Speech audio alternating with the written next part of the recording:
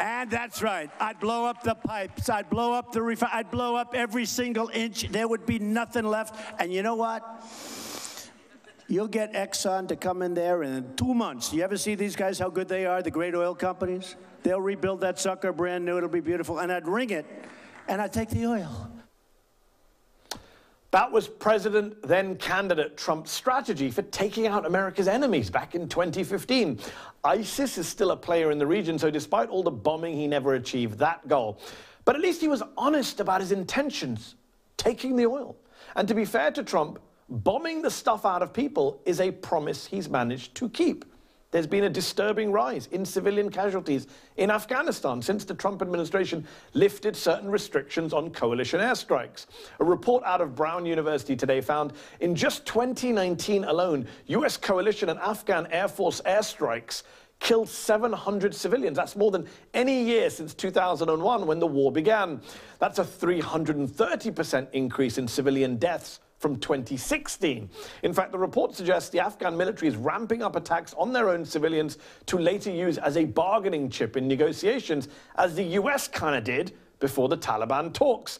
On Friday, I talked about Obama's drone strikes, Barack Obama's drone strikes, the bloodshed they caused, and his recent apologetics trying to rationalize them post-mortem. And yet there's this annoying narrative that Trump is somehow less hawkish, has less blood on his hands overseas than Obama did. And that's just not the case. Often when Trump pretends to end a war, it's not exactly as advertised. We learned last week, for example, President Trump had ordered troops out of Somalia, and Senator Rand Paul thanked him for bringing those soldiers home. Except, reality check, they're not coming home. Many of them will be redeployed into Kenya, which, as Donald Trump and Republicans reminded us time and again in 2008, is very much not part of the US. Trump did the same in Syria. Lots of noise about pulling out troops last year, only to move them to Iraq and then send more US troops back into Syria this September. But really, there's a rather cynical method to this madness. There is. A White House official told CNN the goal was to set so many fires abroad, it'll be hard for the Biden administration to put them out come January.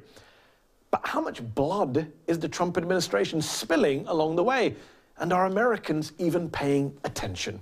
I'm joined now by Neta Crawford. She's a professor and the chair of the political science department at Boston University and author of today's Brown University report on civilian casualties. And I'm also joined by Stephen Miles, executive director for Win Without War, a progressive activist group. Thank you both for joining me on the show. Neta, let me start with you.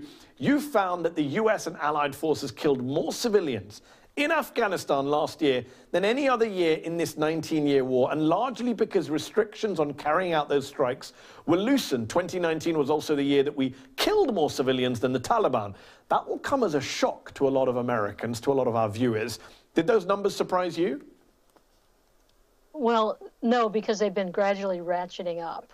And in 2017, when the United States decided that it would loosen the rules of engagement, what happened was the number of strikes went up and the amount of ordnance went up, 2017, 2018, 2019. And all of this is in the run-up toward the negotiations that the United States wanted to conclude with the Taliban. So it's no surprise to me that by 2019, the number of civilians killed was greatly increased. Yeah. And what kind of restrictions were lifted, Neta? You mentioned the rules of engagement. How did it become easier to bomb people? Well, from 2008, 9, 10, the United States realized in that period that when it killed civilians, it was actually increasing resistance among the Afghan civilians. They weren't making friends, they were making enemies. And they restricted the airstrikes so that you couldn't bomb unless, for instance, U.S. troops were at risk, or unless they had a line of sight, or the target was clearly identified. And in 2017, when Mattis said that they were lifting the rules of engagement, loosening them, he meant that you didn't necessarily have to have such tight restrictions, that U.S. forces did not have to be at risk, for example. And then that allows a greater number of strikes and more ordnance. Yeah. So let me bring in Stephen. One thing that gets lost in these conversations is perspective. It's a lot of numbers of dead and numbers of strikes and stats. You, Stephen, at the start of the year, you tweeted that the US dropped 7,423 bombs in Afghanistan, and you actually used 7,423 bomb emojis to show us what that looks like. I mean, is that part of why we don't see public outrage over the deaths the US and its allies are causing abroad? We're just too detached from it all. It's all just a bunch of numbers. Yeah, I think we have lost a lot of perspective. I think it is very, very difficult to remember that we are at war in countries that we have been at war in for a very long time. And our media, for a large part, has done a terrible job of helping remind us of the consequences of that. That aside, the American public's actually been against these wars for a very long time. You know, Donald Trump, the reason he talks incessantly about how he's ending these wars, the reason that we've seen candidate after candidate running on a platform of ending these wars is because they remain unpopular. The problem is that the consequences are largely out of view from the American public. But the reality, as Neta was just saying, is they're not out of view, obviously, of the people on the receiving end of these bombs. The reality of these wars are deadly. They have devastating consequences, and they've been an abject failure. Yeah. Indeed, an abject failure. And Neta, you highlight an interesting moment in the report. General Stanley McChrystal, in his memoir, writes that following a 2007 NATO airstrike that killed half a dozen Afghan civilians, he told his team, what is it we don't understand? We're going to lose this war if we don't stop killing civilians. Is that why we've effectively lost this 19-year-old war? Because we won't stop killing civilians. Well, the reasons for the stalemate and the increased capacity of the Taliban and ISIS is multiple. For one thing, the U.S. and the Afghan government are killing many civilians. The Afghan military and police, which are largely trained by the U.S. and our allies, aren't doing a great job either. So the Afghan government doesn't look credible. In addition, the Afghan government has not been able to provide services to people in Afghanistan. And when they don't provide services, but the Taliban does, then people say, okay, yes, fine, we're with them. Yeah. No, it makes sense, and that's the problem, and it's been going on for so long. Stephen, as Neta's report showed, the Trump administration's relaxation of the rules of engagement coincided with a 95% increase in civilians killed by the US and allied forces.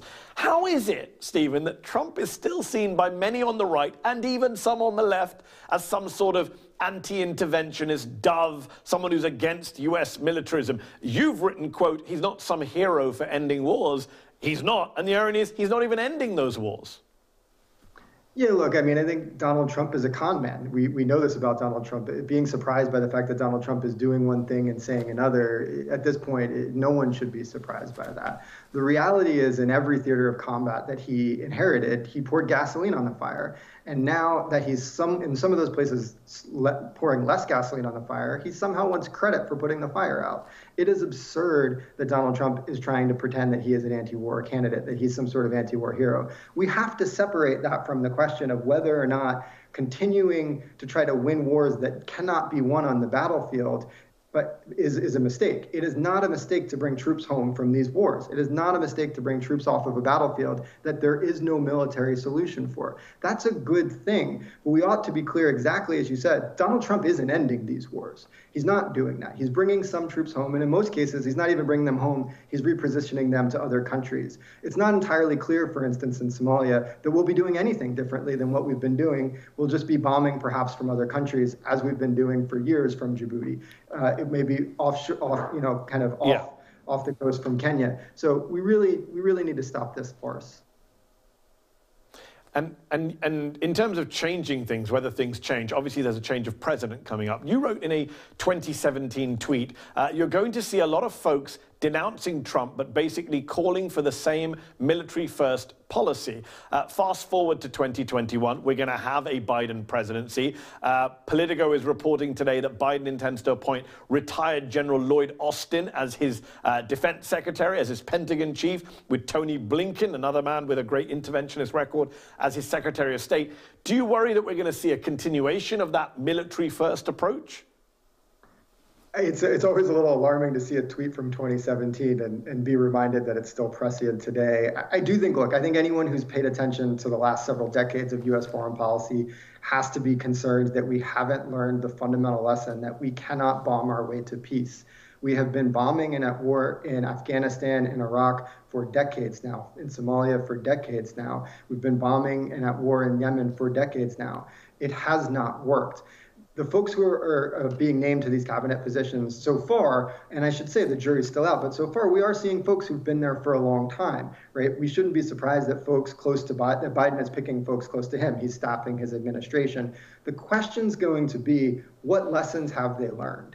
What lessons have they taken away from the failures of the last several decades? What lessons have they taken away about the limits of U.S. military power? What lessons have they taken away about just what is so horribly wrong about trying to win wars that cannot be won on the battlefield? Have they learned those lessons? Are they looking for change? I think that's going to be the question before us. And if I might, and does the fact, Stephen, that a general is back in charge of the Pentagon, Neta, I'll bring you in one moment. I just want to get Stephen's take specifically on Lloyd Austin. I know you're someone who's lobbied and has campaigned with the Democratic Party on progressive foreign policy. Does it bother you that a general's being put in charge of the Pentagon again, as with Jim Mattis under Trump? No civilian control of the Pentagon again. Yeah, I mean, look, we raised this objection under Donald Trump when he appointed Jim Mattis, as you said. We are alarmed by we are concerned about the possibility of another general being required to be given a waiver. There's a law here for a reason. I think it's going to be beholden, if he is in fact the nominee, for him to address that concern throughout his nomination process, for him to answer questions. He was obviously a commander of CENTCOM in charge of these wars.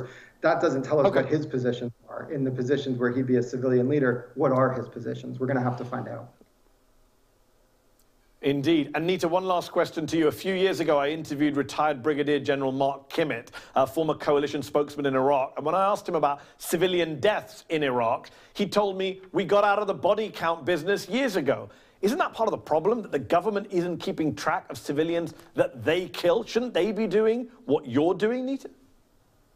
Actually, they do keep count of the civilians that they kill, but they have a different way of accounting. The United Nations does a much better job of accounting for civilian deaths in Afghanistan, and they've been doing it quite well since 2008, and they show a higher number of civilians killed and injured. But if I might, let's go back to the question of a chance that we might have here. Briefly, because we're almost out of time. We've got 20 seconds left. Go for it. To reform the U.S. foreign policy, because the United States is much less dependent on Persian Gulf oil, we could greatly reduce the military presence in the Middle East. And that seems to me to be a high priority. They could rethink, instead of going back to legacy forces and legacy policies. It's a very good point, and I hope they do, and I hope this new administration listens to people like yourself and Stephen Miles. We appreciate you both taking time out to come on the show. Thank you so much.